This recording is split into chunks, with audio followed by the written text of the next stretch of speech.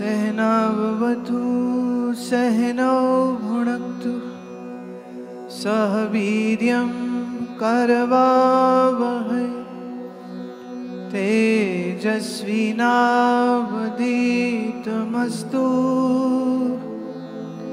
मा विद्विषावहै।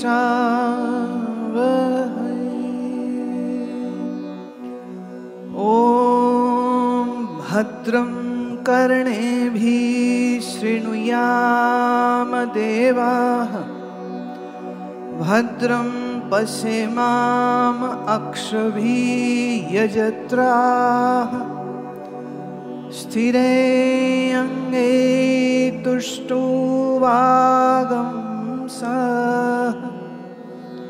तनोभिर्यशाम देवी हितं यद आयुः। स्वस्ति न वृद्धश्रवाः स्वस्ति न पूषा विश्ववेदाः स्वस्ति न तारक्षयः अरिष्टनेमिः स्वस्ति न बृहस्पति ददातु।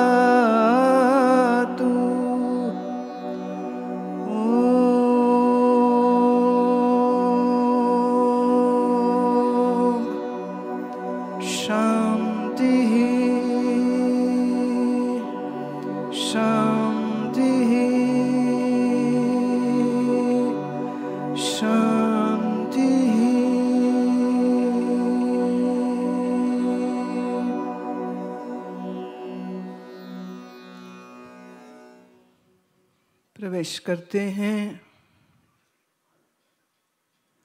अमृत बिंदु उपनिषद श्लोक 13-14 दोनों। घट समृद्धम् आकाशं नियमानो घटे यथा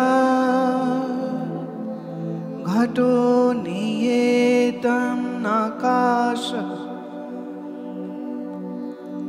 तथा जीवो नभोपमः घटावत् विविधाकारं विद्यमानं पुनः पुनः तद्भग्नां न जानाति भेदेन च जानाति सा जानाति च नित्यशः।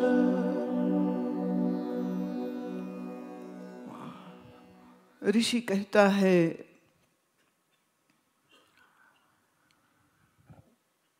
एग्जाम्पल उदाहरण आकाश की देके घट मने घड़ा, घड़े के भीतर भी आकाश है और घड़े के बाहर भी आकाश है। Space is in the pot, the earthen pot, and space is outside the pot. And whenever there is any movement of the pot alone moves and not the space. In the same way, Jiva is compared to that pot space. अब सुनो हिंदी में, क्या करें ना, कुछ आए हैं जिन्हें नहीं आती हिंदी तो उनको भी साथ लेना पड़ता है। घड़े के भीतर भी आकाश है, घड़े के बाहर भी आकाश है। तो जब आप घड़े को एक जगह से दूसरी जगह में ले जाते हैं तो घड़ा एक जगह से दूसरी जगह गया कि घड़े के अंदर का आकाश एक जगह से दूसरी जगह गया? आप सोचो और फिर बोलो।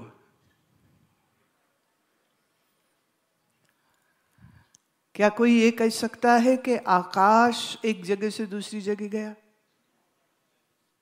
जब घड़ा ए पॉइंट से बी पॉइंट गया तो घड़ा हिला है, घड़े के न भीतर का आकाश हिला है न घड़े के बाहर का आकाश हिला है। आकाश नहीं चला, घड़ा चला है। अब ये घड़े को समझो जीव, और आकाश मतलब तुम आत्मस्वरूप, तुम जो ब्रह्म स्वरूप। तो जब जीव एक जगह से दूसरी जगह गया, माने आज यहाँ जन्मा है, पहले कहीं और था, फिर उसके पहले कहीं और था, फिर उसके पहले कहीं और था, तो क्या आत्मा यहाँ वहाँ गया था या सिर्फ जीव यहाँ वहाँ गया था? फर्क है ना दोनों में। जीव is the individual self. When we say the true self plus mind is equal to jiva or individual self. The pure self is like space, and this individual self is like a pot, right? So if we move the pot from A point to B point, the space is not moving, only pot is moving. Similarly, when the individual self moves from body to body, birth to birth, the movement is of the individual self, the mind, but not the true self.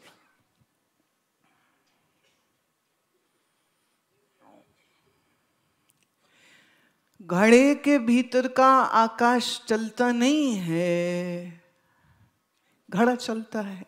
ऐसे ही जीव का जन्म अब इस शरीर में, फिर उस शरीर में, फिर उस शरीर में, फिर उस शरीर में। सुखमनी साहब में गुरु अर्जन देव जी कहते हैं ना, कई जन्म पए कीट पतंगा, कई जन्म गज मीन कुरंगा, कई जन्म पंखी सर्प होयो। ये कई जन्म हो चुके हैं।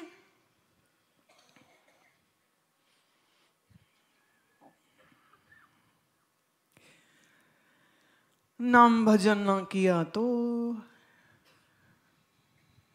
त्यार रहिए,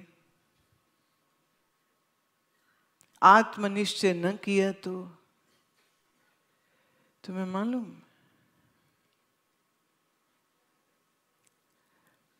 जानवरों में, मच्छरों में जो मच्छरी होती है,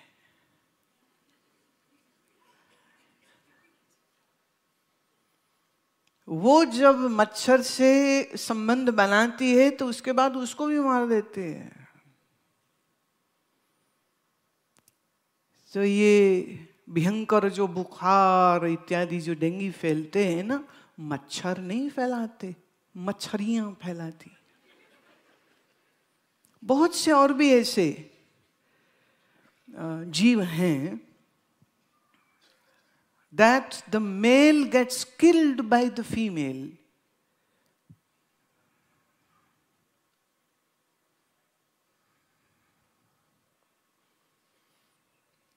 इंसानों में भी औरतें ज्यादा जीती हैं लंबा, पुरुष जल्दी मर जाता है। मालूम तुम्हें ये?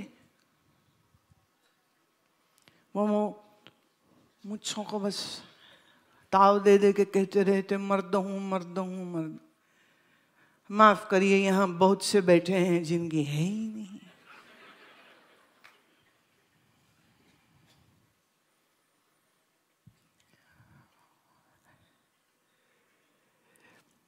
जी कर रहा है इसको उठाने को, पर मैं ये विषय अभी नहीं उठाऊंगी कि कह दूं थोड़ा सा। है?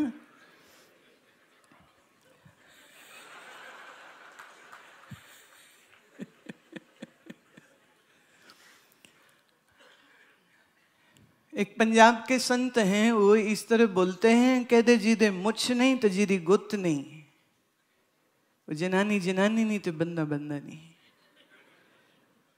मूछ है, दाढ़ी है तो बोले मर्द है, जो मूछ नहीं है, दाढ़ी नहीं है तो वो मर्द ही नहीं है। औरत के दाढ़ी हो तो कैसी लगे? सोचो ना, पति पत्नी सवेरे दोनों बैठ के, वो कहे तू शेव कर लेना तो फिर मुझे दे देना, कैसा लगे? तो स्त्री के नहीं है दाढ़ी और पुरुष के है। और ये बहुत बड़ा फर्क है, और ये फर्क ईश्वर ने बनाया है, प्रकृति ने बनाया। तो प्रकृति तुम्हें दाढ़ी दे रही है, तुम रोज लड़ रहे हो, रोज काट रहे हो खेती, रोज काट रहे हो, फिर उगती, फिर काटो, फिर उगती।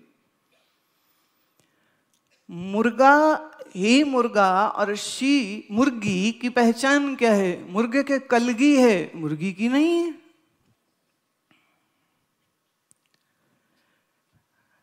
तो जिन मर्दों की ये कलगियां नहीं है, ना दाढ़ी ना मूछ, तो उनको क्या कहें हम?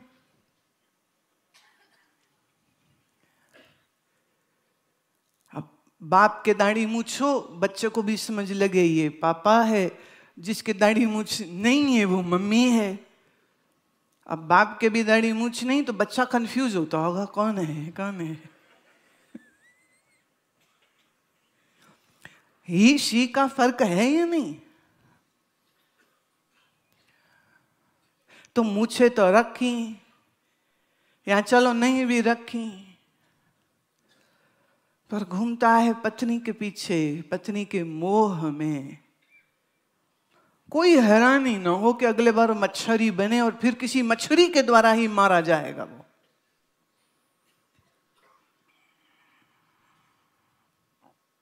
मोह है ना। बोले बच्चों का मोह है, बच्चों का मोह है। तो देखो सुअर को एक समय में 12, 14, 16, 18, 20 बच्चों को पैदा करती है। सारे उसके साथ चिपके होते हैं दूध पीने के लिए, और वो मार रही होती है कि उसको कष्ट कभी कभी होता है। तो अपने बालकों से ज्यादा मोह रखने वाले, फिर ईश्वर की ये प्रकृति आपको वैसा जन्म दे देती है जैसा आपका इंटरेस्ट है।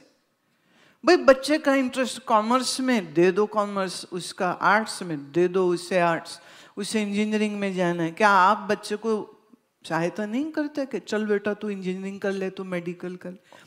आप जब प्रकृति रूपी माँ को ये कहते हो कि मुझे भोग ही भोगने हैं, फिर पशु का जन्म ही तो है ना। एक सुअर, एक शेर, एक बैल, एक जिंदगी में कितने मादाओं के साथ वो संबंध बनाता है, पर किसी मादा की जिम्मेदारी उसको उठानी नहीं पड़ती है। तो वो भोग भोगता है, वो भोग भोगता है, वो भोग भोगता है। ऐसे ही एक सर्पनी कितने अंडों को जन्म देती है, एक सुवर्णी कितने बच्चों को एक समय में जन्म देती है। एक आप देखें ना तो उसमें एक साथ कितने सारे बच्चे होते हैं। तो जैसा मोह, जैसी ममता, मतलब जैसी आप रुचि दिखाते हैं, प्रकृति आपको फिर वैसा ही शरीर उपलब्ध करा देती। ये कोई अन्याय नहीं है, आपने मांगा है इसलिए ये मिला है। आप मांगते हैं वो मिल जाता है। क्यों? ईश्वरयांश जीव अविनाशी। ये जीव में ईश्वरीयता है, इसलिए जो मांगता है ये इसको मिल जाता है। मांगने से पहले बस सोच लेना चाहिए कि क्या ये मांगना उचित है या नहीं है। पर मोह बस कारण भोग बस फंस गया। तो जीव के जन्म जीव की इच्छा से ही होते हैं। कितनी कामनाएं हैं मन में, कितनी हो गई सब पूरी? नहीं। किसी की होती हैं पूरी? नहीं, नहीं होती पूरी। अधूरी इच्छाओं के साथ जब जीव शरीर छोड़ता है तो यह जीव अपने लिए स्वयं एक नया जन्म चुन लेता है। अब ये चाहिए, प्रकृति दे देती है।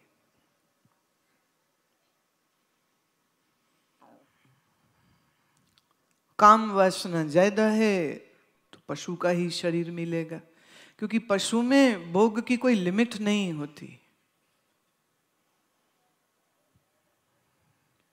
और खाने का कोई बड़ा प्रेमी है, खाए बगैर नहीं रहता, उसको वो योनि मिल जाती है, जो मांगते वो मिल जाता है। अर्जुन ने पूछा था कृष्ण से, प्रभु जो साधना कर रहा है और उसकी साधना पूरी ना हुई हो और वो मर जाए तो उसका क्या? कृष्ण ने वचन दिया है, उसको एक श्रीमान कुल में जन्म मिलेगा, जहां माता पिता दोनों संत स्वभाव के या संत ही होंगे, और उसे बाल काल से ही सत्संग उपलब्ध हो जाएगा, और बहुत अल्प आयु से वो अपनी रुकी हुई साधना को फिर शुरू कर लेगा। और जो पीछे साधना करी है जिस मन से, वो मन तो साथ ही आना है, इसलिए बहुत छोटे आयु में बहुत अच्छी बुद्धि वाला होगा। जब मेरे पास 6 वर्ष, 8 वर्ष, 10, 12, 11 साल के छोटे बच्चे प्रश्न करते हैं, मोक्ष क्या है, भगवान हमसे अलग है कि नहीं है, हमारा जन्म क्यों हुआ है, ये मंदिर का भगवान सोता और जागता है क्या, ये प्रश्न पूछते हैं। ये प्रश्न मुझसे बड़ी उम्र 20, 30, 40, 50 साल वाले नहीं पूछते हैं।